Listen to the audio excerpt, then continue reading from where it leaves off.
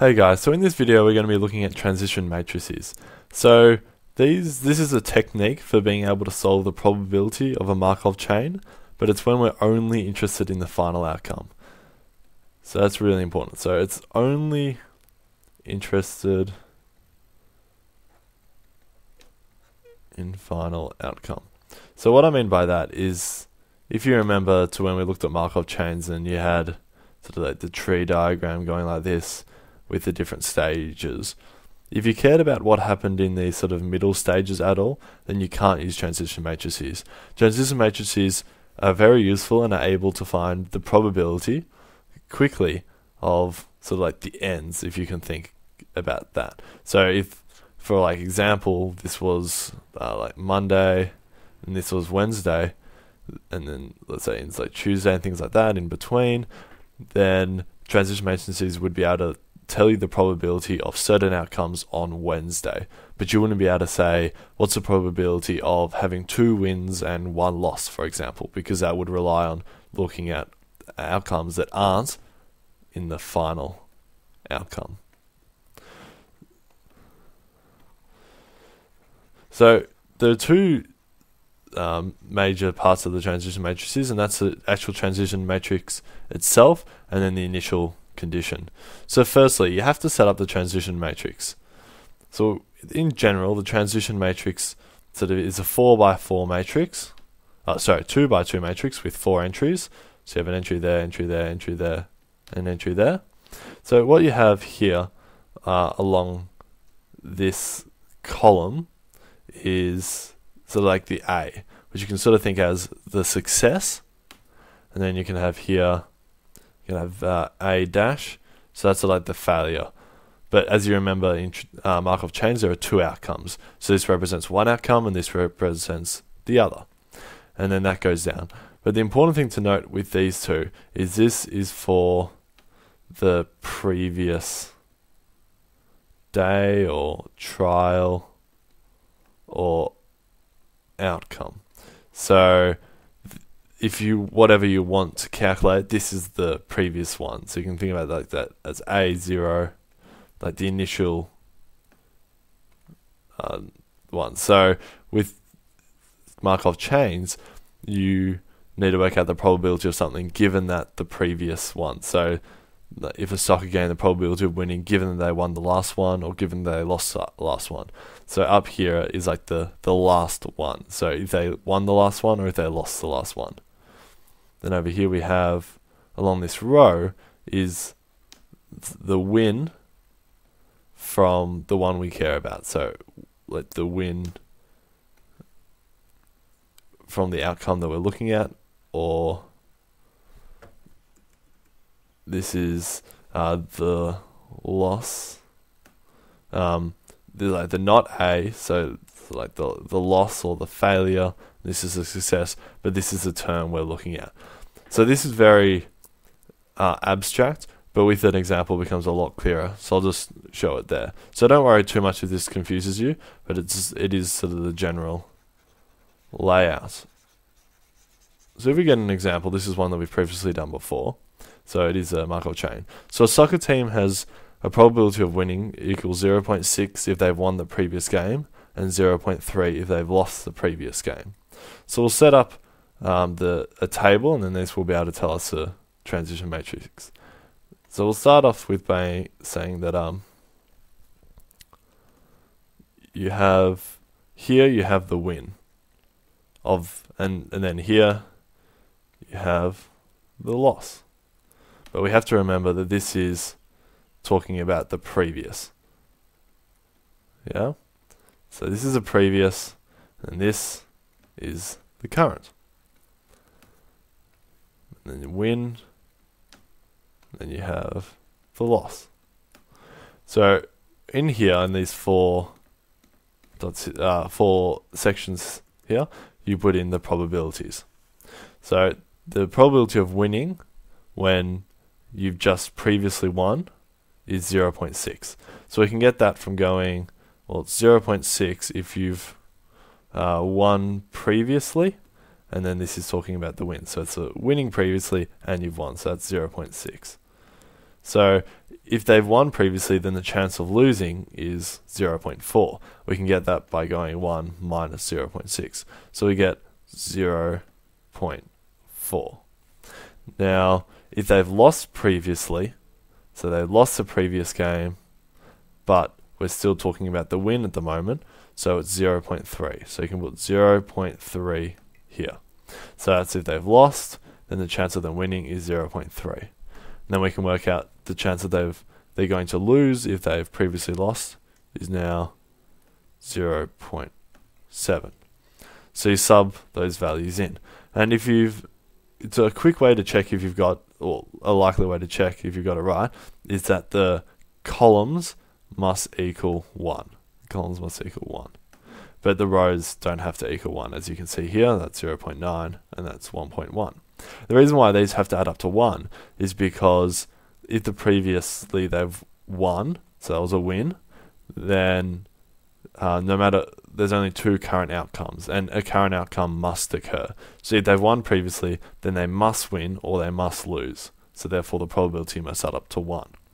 Rather with this one, if we're looking across the rows, that's looking at the current, which doesn't exactly have to equal to 1.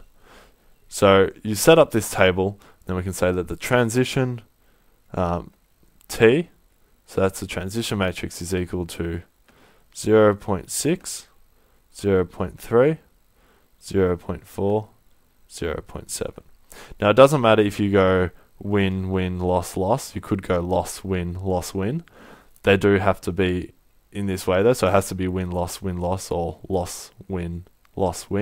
However, it's normally convention is easier to write sort of the success or the win the first, and then the loss or the failure, because if you do it consistently, then it makes a bit more sense.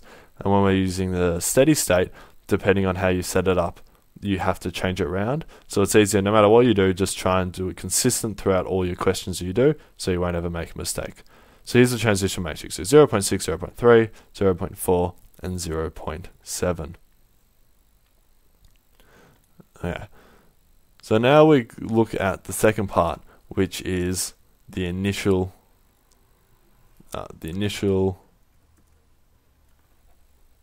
condition.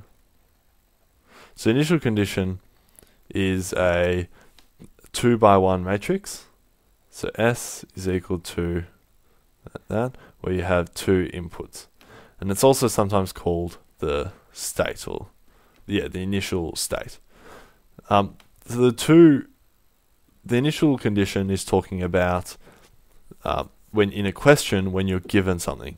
So if they say on Monday they won for the soccer, if on Monday they won the game on Monday, then you could sub in the initial condition, because we don't have to put in into the matrix because we already know it. So there are 2 ones you can put in the initial condition. Firstly, you can put in the probabilities. And secondly, you can put in sort of the number of people, depending on the question. So with the probabilities, if they say on Monday the soccer team won, then you can there's 100% probability that they won, because it was given in the question that they have won. So 100% probability is equal to 1, and so the chance of them losing is 0. So S, the initial state, initial condition, would equal 1, 0.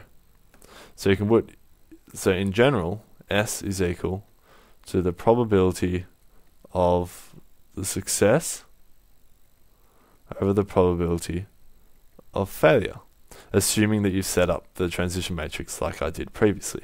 So you have the probability of success on top, which is 1, the probability of failure on the bottom. So a lot of the time they tell us they won their previous game, or another example, it rained the previous day, and so you can literally just sub in 1, 0 or 0, 1, as 100% probability of these events occurring. Or another question could be that they have a 50% chance of winning one day. So they had a 50% chance of winning, then S would equal 0.5, 0.5. So its initial condition is when you know for certain the probabilities and it's not affected by the previous outcome, then you can sub it in and then work it out. Now the other one I said was the number of people. So here the number of people. So I'll just have this out. So if you remember with Markov chains, there are two general ones we're talking about, where probability, and then the other one is working out sort of how many people. So I previously used a pizza example. So you can have like a certain number of people eat pizza or curry, and then use the Markov chains to work out how many people in the future will eat pizza and curry depending on how many people previously. So you're still using probability, but rather than looking at probabilities, you're looking at the total number of people doing the different outcomes.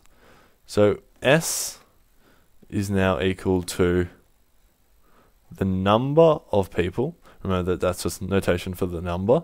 So number of people who have success over the number of people who have failure. So this was the pizza and curry example. For example, let's say 50 people eat pizza and 80 people eat curry. And we're saying that success is equal to pizza. Remember, it doesn't matter which one we do. We just need to have consistency throughout the question. Then S is equal to 50 over 80. So that's how you set up the initial condition. And it becomes a lot easier once you do a few questions and you can see it applied. Then how does the transition matrix actually work? Well, we can say that the probability, the general formula is that Sn is equal to T to the n by S0, where S0 is the initial condition. But what this basically says is that the probability